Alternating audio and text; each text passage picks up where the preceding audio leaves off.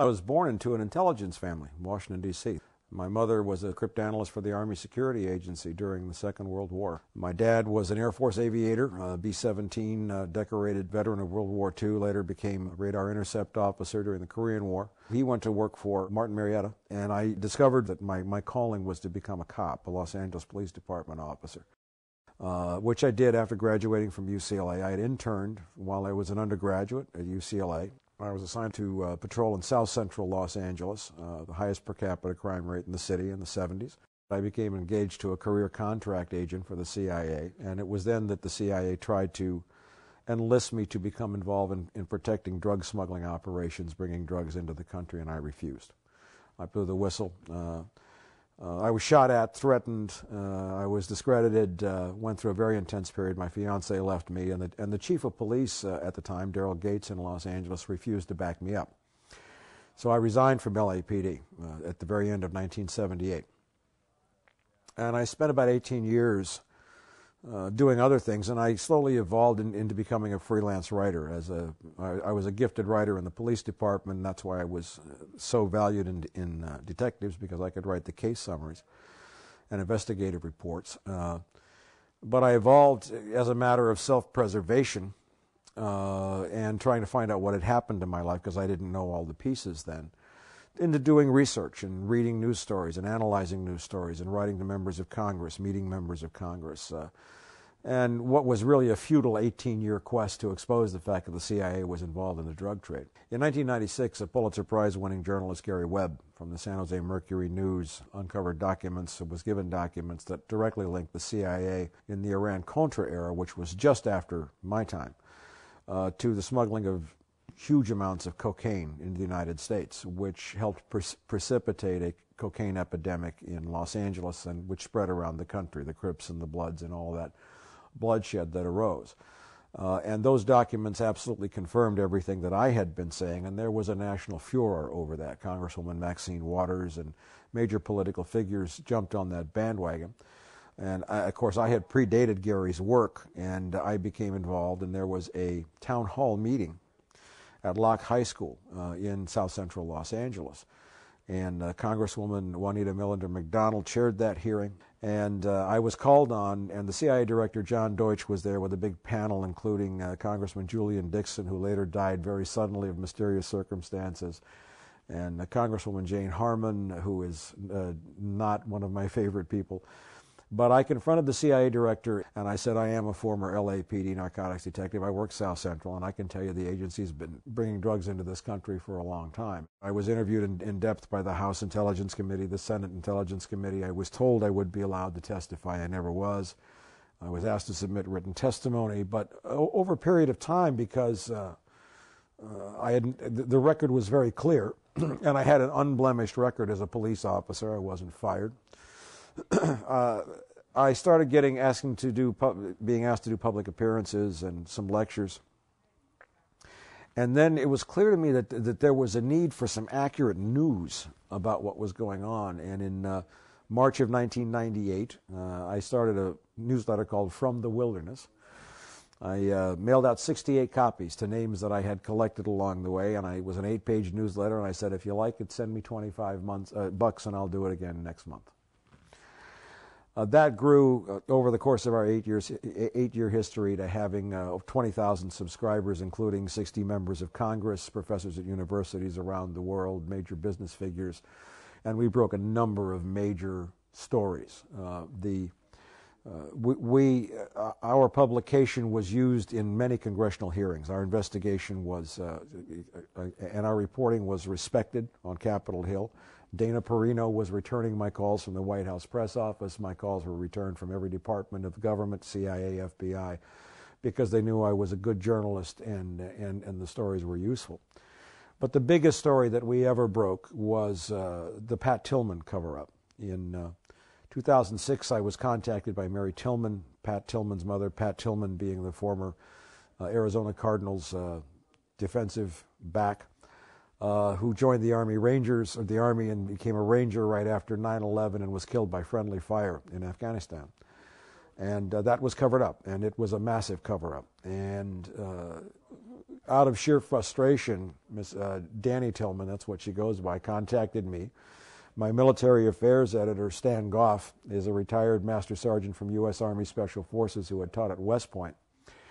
And I visited Mary Tillman at her home in the Bay Area and copied 2,000 pages of Army records. I took them back to my offices in Oregon and flew Stan out, and together we decoded. Stan did most of the work, but we absolutely established that there was a detailed cover-up. We published a 7-part series. Stan wrote it, I published it, edited it, did the fact-checking to make sure, and ultimately that resulted in the hearings run by Congressman Henry Waxman of the House Governmental Affairs Committee, which resulted in the disciplining of 9 officers, 3 of them generals, and almost all of us believe the sudden resignation of Secretary of Defense Donald Rumsfeld when he was the next guy to be called. The cover-up went to the White House. During the course of that series, our offices were burglarized and all 7 of our computers were smashed. A massive campaign was waged to shut us down or to discredit us. I fled the country and went to Venezuela for 4 months because the only thing that could have prevented the story from being published was my death. That essentially was the end of the newsletter. I came back from Venezuela in late 2006. Basically had some very severe challenges. I had lost everything. I was poisoned in Venezuela. I had a lot of recovery to do physically. Moved back to Los Angeles in 2008, back to my home, and was kind of trying. I had 1 book published, Crossing the Rubicon, The Decline of the American Empire at the End of the Age of Oil, in 2004. Sold about 100,000 copies of that book. It's in the Harvard Business School library. It's about that thick. And in that book, and also in my newsletter, I had predicted the 2008 economic crash in stark detail, linking it to subprime mortgages, fraudulent bundled package of mortgage-backed securities. I named the banks and the investment houses that were involved, and many other factors that led to the financial collapse. And I'd made, over the years, a great many predictions, not only about economic corruption. I had done exposés on Citigroup and AIG long before they became household names for their corruption. But I had also become, in late 2001, very aware of a thing called peak oil, which is probably now the universally accepted fact. It's been out in the mainstream media pretty much completely in 2010. But I saw clearly that there was a connection between the events following 9/11, the U.S. occupation of Iraq to seize its oil supplies, the 2nd largest known reserves on the planet, peak oil, and the fact that the U.S. government was clearly aware for a long time that we were going to be facing a situation like we're facing now, both economically and from an energy standpoint. There's a 96% correlation between greenhouse gas emission and GDP growth. Ipso facto, if you want to have GDP growth after a collapse, you must burn oil to do it. There is nothing that will replace the edifice built by fossil fuels anywhere. So I was kind of trying to figure out what to do with my life in 2008, the early part of 2008, but I was very much aware that the economic collapse was imminent, and that peak oil was imminent. And I've made a great many friends over the years in Congress. On the right, I have the greatest respect and admiration for Congressman Ron Paul, who appeared in my video Truth and Lies of 9/11, filmed in 2001. And on the left, Congresswoman Cynthia McKinney of Georgia. And Cynthia was the Green Party nominee for president in 2008. The first thing I thought was, we need a platform on energy. We need a real one, a solid one. And that evolved into a presidential energy policy, which was the first title of the book now known as Confronting Collapse. By the time we're into September and October of 2008, we are well into the economic collapse, which began when oil prices peaked at $147 a barrel. I don't think anybody disputes that that was the trigger for the first stage of the collapse of human industrial civilization. And it was very clear to me then that we had passed, if you will, a watershed moment in human history then. that there was no coming back, and that no amount of bailouts or cooked books or printed money was going to reverse the inevitable collapse of human industrial civilization and a die-off of what might be ultimately proved to be 3, 4, maybe 5 billion people. Because there are 10 calories of hydrocarbon energy in every calorie of food consumed in the industrialized world, and the chart of human population growth shows 5 billion people exist today only since oil was first used. We use oil for fertilizers, pesticides, we use natural gas, and oil is involved in flying grapes from Chile and moving food around the world in ridiculously unproductive ways. And commercial agriculture is totally dependent upon fossil fuels. In February of 2009, I was approached by director Chris Smith of Blue Mark Films, and that's how the movie came to be, and Chris did an absolutely brilliant job. The peak oil movement really originates from the work of former exploration geologist and physicist Marion King Hubbert, who was a giant in the oil industry, who did some math calculations about circa 1949. And he said very clearly that we're going to reach a peak of production and we're going to start running out of oil. All oil production, whether it's in one well or one field or a nation or the planet, always follows a bell curve up and down. And once you have reached peak, no matter how much technology or wishful thinking or money or anything else you throw at the problem, you will never be able to produce more oil than you did at peak. Now it's pretty clear. Professor Ken DeFays of Princeton had calculated and predicted a peak in late 2005, and he was absolutely right. You usually only find out looking in the rearview mirror. But Marion King Hubbert in 1949, 1950 was saying, maybe a little bit later, that U.S. oil production would peak in 1970. And he was, in more ways than one, metaphorically burned at the stake for heresy, called a kook, a doomsday. But everybody shut up in 1970 when U.S. oil production did peak. And his numbers, of course, are ironclad, and they've been borne out. And he is really the father. He is the chief prophet, if you will, of the peak oil movement.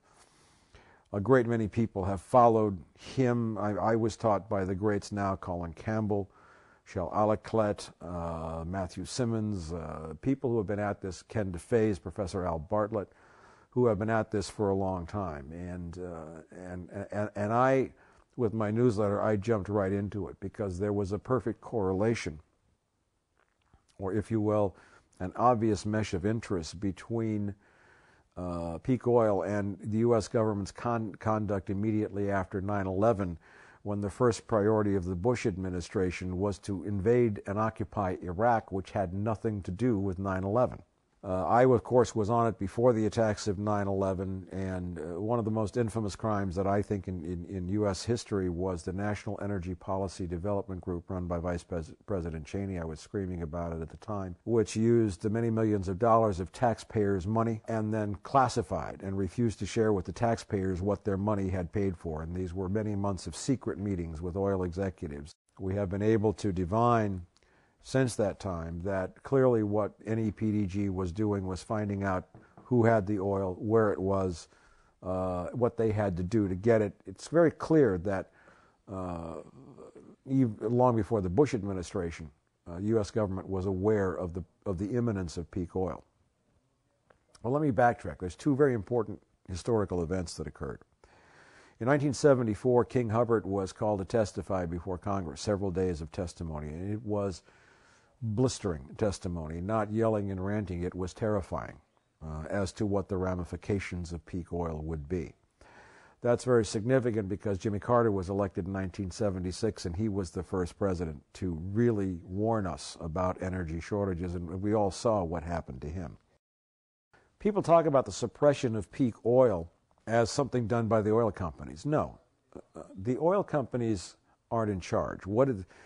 The oil companies are a part of an infinite growth economic paradigm based upon fiat currency, fractional reserve banking, compound interest, debt-based growth, which is by definition an unsustainable pyramid scheme, which demands something that is not possible in this universe, infinite growth. It's not possible.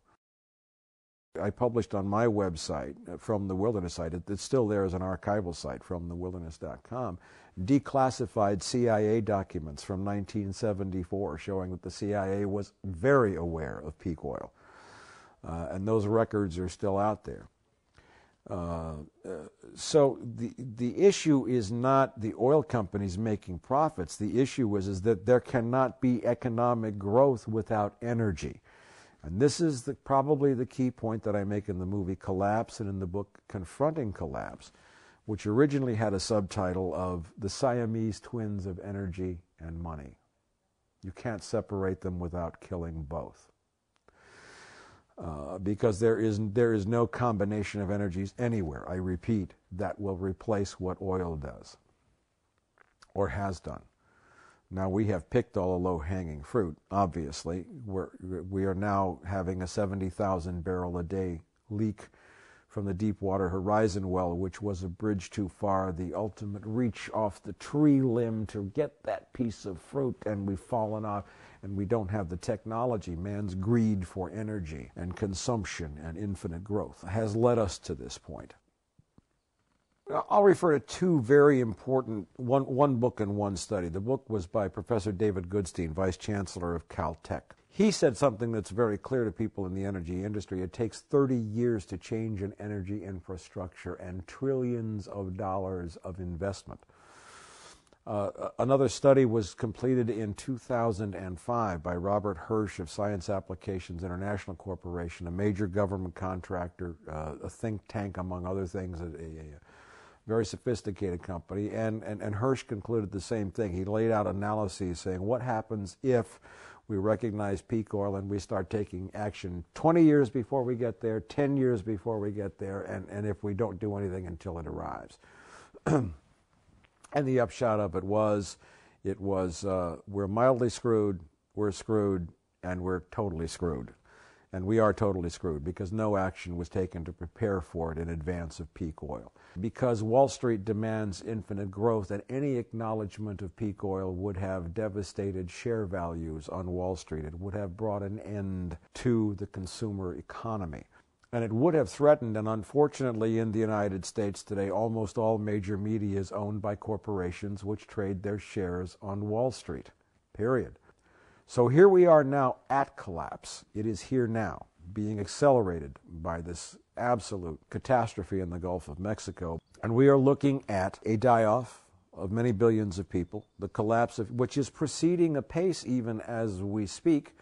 It's been proceeding since 2008 through Eastern Europe. It's now devastating Greece, which is not just an issue of energy, because money is useless without energy.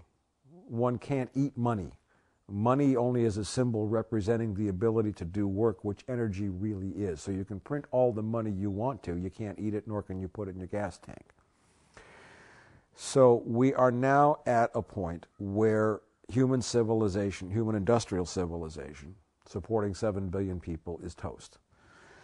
Universally throughout the movement, I was hardly the first to think of this, and it's actually kind of obvious if you think about it, relocalization is the only way to survive the collapse of human industrial civilization. Here now, at this particular moment, in an idyllic place in Vermont with, wonderful place, it doesn't look so difficult. But when you look at cities like New York, Las Vegas, Phoenix with, little or no fresh water, Los Angeles, where I'm from, clearly there are going to be major problems with dislocation. Not only unemployment, foreclosures, we all know what that looks like, but it's going to get worse as hunger really starts to set in, and as we discover that the government can no longer bail anybody out. A great writer, Dmitry Orlov, he's Russian, and he survived the collapse of the Soviet Union. He and many others describe the stages of collapse. First is the financial collapse. Well, that's already well underway. Then comes commercial collapse. That's interruption with the flow of goods and services. That's underway right now. It's much further underway just anecdotally in Britain, where goods that they've had on the shelves in British supermarkets, and Britain is a basket case right now, are no longer available. Then comes political collapse, and we are on the cusp of political collapse right now. Just recently, the IMF issued a detailed report saying that another round of bailouts would trigger massive civil unrest worldwide. Well, Greece is in a state of full-scale revolution. A lot is not being covered in other countries, but just this morning I opened a daily digest of news stories that is research for me. I taught these people how to do it, showing that the Irish people yesterday stormed the Irish Parliament and almost took down the gates of the Irish Parliament House. This is what's going to be happening here in the United States. As first the federal government and state and local governments go bankrupt and are forced to curtail what most of us assume were God-given rights that come from someplace, the social contract is broken. The social contract will be raped, is what will happen. We will see in 2010, of a mathematical certainty, tens of millions of people lose all of their unemployment benefits, being exhausted, and state governments and the federal government being unable to replenish that. All over the United States, it's not being widely broadcast, but for example, the state of Minnesota has introduced legislation to cut its state police force in half.